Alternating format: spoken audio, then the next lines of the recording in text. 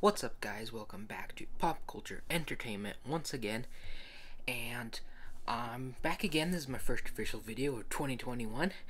That nice nightmarish year is gone now, and hopefully this will be a better one. I finally have my camera set up, or my microphone, so hopefully this one should sound better than just my "Hey, I'm back" video. And today, I'm bringing back pop culture reviews.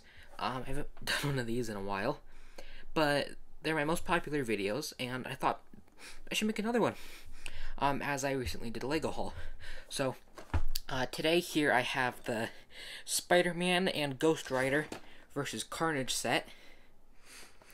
So, yeah, it got this off Amazon today, and I thought it was cool, and I thought, I like Spider-Man, I'll make a reaction off of it, and review it for you guys, because you guys really like that for whatever reason. Anyway, I'm gonna start the, actually, we're gonna look at the box first, and then we'll start building it. Alright then, so we look at the front of the box, Marvel Spider-Man logo, and we have to show that obviously. The title is Spider-Man and Ghost Rider vs. Carnage. Pretty cool looking set. It shows a cool action scene with Ghost Rider in his car on the front, Spider-Man swinging over top at Carnage. It comes with 3 minifigures, Carnage, Ghost Rider, and Spider-Man, as we can see on the front. Boring stuff we don't really care about on the side. Look at the back, we can get another cool look at the set before we build it. And nothing very interesting on the top or bottom, so I think we can just start building this, guys. I'm gonna start a time lapse of me building it, and yeah, I'll post that now.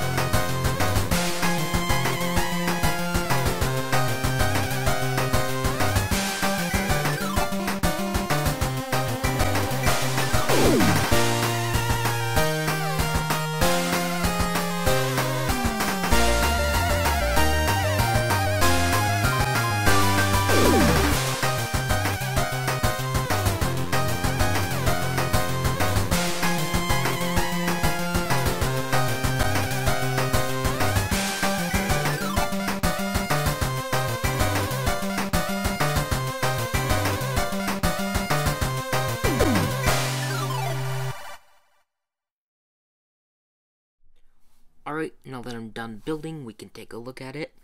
Before we start with the car, I'd like to take a look at the minifigures. We'll start with Spider-Man. It's kind of just Spider-Man. I like this minifigure, it looks kind of cool.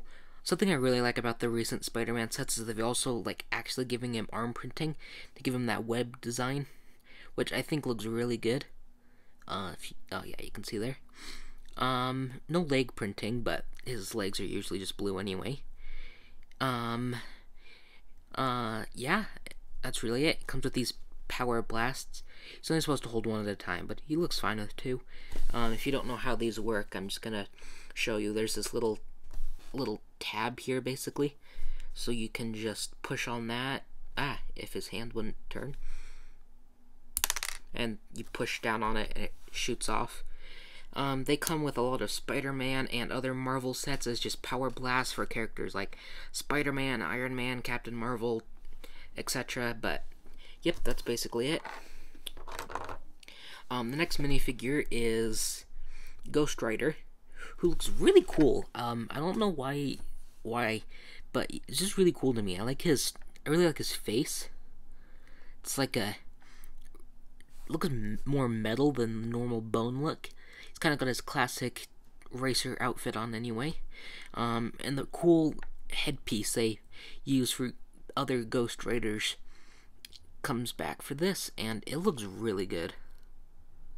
So this is a really cool head design. And then probably my favorite minifigure is Carnage. Classic Spider-Man villain, is kind of like the son of Venom. Not really, but sort of. Yeah, anyway, Red Venom. This uses the kind of Outrider piece they introduced in the Infinity War sets that they've also been using for, like, Spider-Man and, Iron Spider, and even some Doc Ock ones I know they used it for. But they use it here for the tendrils of just his weird goop tendrils on his back, which looks really cool. Even just this tendril piece, taking a look at that, it's such a unique shape. It's really cool looking. Alright, done with that. We can look at the main build here. This is, this is Ghost Rider's car. I don't know specifically what car it's supposed to be, but it's really cool looking. It's definitely some kind of racing car. It has, like, bigger wheels in the back, which makes it look like it's down forward. It's really cool. And then the front of his grill, looks nice too. I really like how this looks. It was a weird kind of build, but in the end it looks really cool. And then, like, this engine sticking out the top looks really cool with, like, kind of the flaming things, but then they're also stud shooters, so you just push down on the top here. Please don't fly away, thank you. It shoots off. So that's kind of cool. It's kind of like a 2-in-1 design. Now, this is what the car normally looks like, but the instructions also show this. Basically, you just take off a couple of these little slope pieces from the side and back, and you put in some of these other cool Power Blast pieces they've had recently.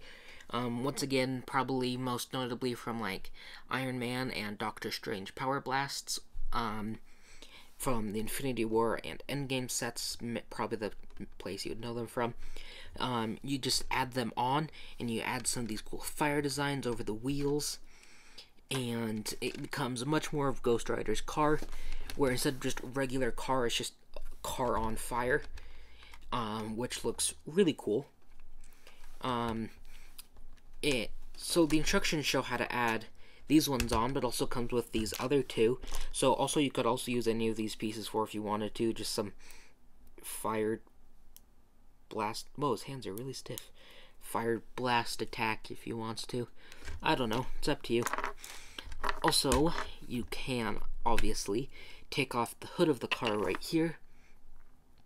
Him into minifigure driving position.